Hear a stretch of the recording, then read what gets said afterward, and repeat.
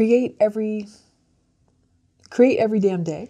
Yes. Okay, that's a saying you have on your Twitter, I believe. That's right. It's on my Twitter and my Instagram. And I think I even used to have it in my email signature, but now it's just Social House Films. How is that possible to create every day? Is it possible? I mean, it's absolutely possible. And you don't need to be like creating, like finishing a screenplay every day, but you can outline something. You can even write like one scene that you're really excited about that you see very clearly in your head. You could even, whip out the camera and try and just do a little bit of something, whatever it is that's speaking to you, whatever's like calling to your creative heart that day. That's the best day ever. Seriously. And even if you're not feeling that creative, like I would challenge people to just either take out a pen and paper or their laptop or their phone, depending on whatever your thing is, and just try to create something and just keep going until you've made something. And even if it's not great, you got tomorrow because you're going to create again tomorrow. And there's just this feeling of accomplishment to some degree. There's a feeling of growth. You've tried something, maybe even outside of your comfort level. And if you keep doing that, it's just like investing or fitness. Like every day, you're just putting in a little bit of time, you're putting in a little bit more investment, and you're getting better without even realizing it. And you're like nourishing your soul. So it's really fun. A lot of people might have said, well, that sounds great, but I don't have time. I'm working 4 jobs, especially here in LA. Everybody's got these different gig jobs. What would be your answer to that? I am definitely not a stranger to working multiple jobs. Before I moved out to LA, I was doing all types of like gig works where you're just, any job that would come up, I had a little diary and I was like, yep, I need the money, let's go. And I totally get it. Sometimes you actually can't have the time or even the resources to, maybe get final draft or Celtics or what have you, where to start crafting your craft. But I think you can even create in your mind. I also think I sound very nerdy that way. But some of my best times have just been like thinking, brainstorming about new scenes or new ideas, and really trying to visualize that entire scene or script play out in my mind. And even then, I feel, even if nothing has been committed to paper or digital, I still feel like, cool, that was really good. I dig it. And I feel accomplished for that day. So no matter what, even if you are a gig worker, you feel really busy. I mean, everyone thinks, right? Everyone's like up there in their brain spending some time. So why not try and be creative when you're up there?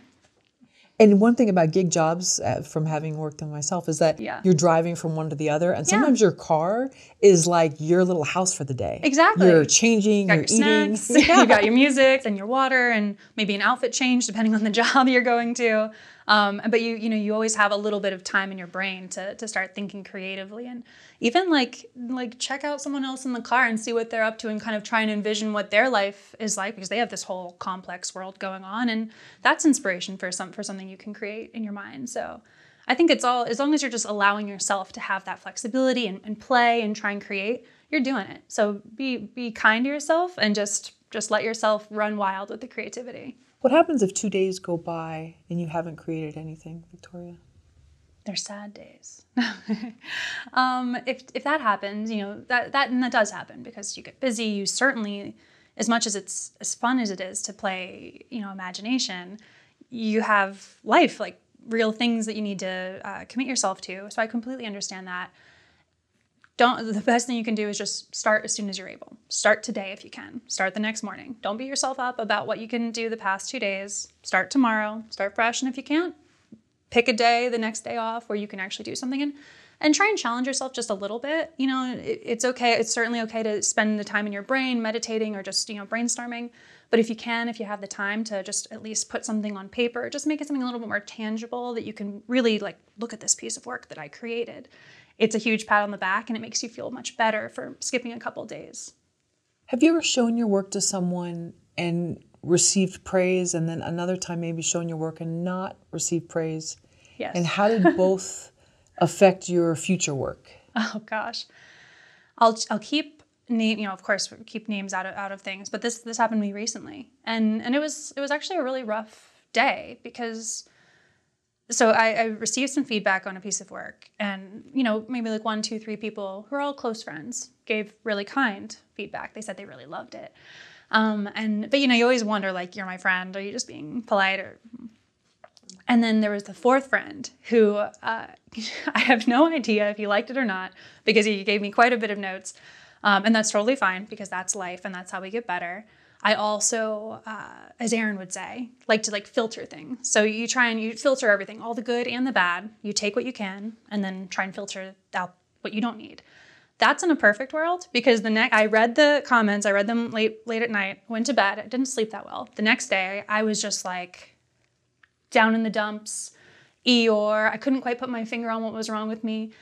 And I mean, that's just life. Like, people aren't always going to like what I come up with. And I completely understand that. But for some reason, this one particular like feedback of notes, I was like, this thing I created is trash. What was I thinking? You know, and I was totally hard on myself. And then really what I did to get out of that was I just talked to Aaron about it. I said, you know, and Aaron is my business partner and my love partner. And so I lean on him quite a bit for just all types of feelings and creations. And so I told him how I was feeling, and he was like, yeah, totally understand. What we create isn't always going to be for everyone. We are going to get so much more feedback in the future. Some people are going to like it. Some people are going to destroy it. So we just have to be confident in what we're creating, know that the vision that we're setting out is what we intended to make, and just be proud of it as best as we can be. And that eventually got me out of it. I think I was probably still a little sad for like 6 or 7 more hours. And then eventually I, went to bed, and I was much better the next day. Yeah, well, that's a good place to get to. It sounds like you get like a muscle almost. Yeah. If people don't like it. So. Yeah, it certainly doesn't feel good, but it's so needed. Actually, I think it's like practice. I'm still a very small scale independent filmmaker and producer. I hope to be a big scale one, and I can't imagine what it's going to be like when, you're getting these major, maybe it's Hollywood Reporter and IndieWire, whatever, they're writing you up and possibly shredding your work, shredding work that maybe you worked 3-4 years on or more. You're lucky if it's only 3 or 4 years. And I mean, that must be really gut-wrenching for a lot of creators. But I think that now, while we're still in like a smaller formative level, I take it as a lesson. It's like, okay, this is a muscle. Like, I have to get used to people not liking it. It's not always going to feel good. Sometimes I'm going to have bad days, but just move on. Just take what you can, move to the future. That's that. Did you see the Hillbilly Elegy? I did. Did you like it? I did, yeah. Yeah, I loved it. I thought it was excellent. Yeah. And I actually want to watch it again, but I understand that some people had strong opinions about it. Yeah. I was surprised. I have no idea why I watched it. I mean, I feel like maybe there was like a little bit of political undertone that rubbed some people the wrong way. But I by no means am from that part of the country, but I'm from a town that's smaller, less connected. We had our own difficulties, in my Southern Maryland hometown. And, you see parts of your own self in a story like that. And I see that person who tried their best to like lift themselves out of the area that they weren't happy with. His name is Vance. J.D. Vance. J.D. Vance, exactly. Yeah. And I think that's so inspiring. Those are the stories I want to watch, where somebody lifted themselves out. They saw that something wasn't working for them. They lifted themselves out and they went after their passion, and they worked hard and they got it. I think that's fantastic, and I love that they made a movie about it. I love Ron Howard, and I'm like, I loved it. I hope that people are a little kinder in the criticisms about it. Also, I know how much work goes into a creation like this, so I hope to never, ever shred a film that's beautifully done like that, because it's a lot of work.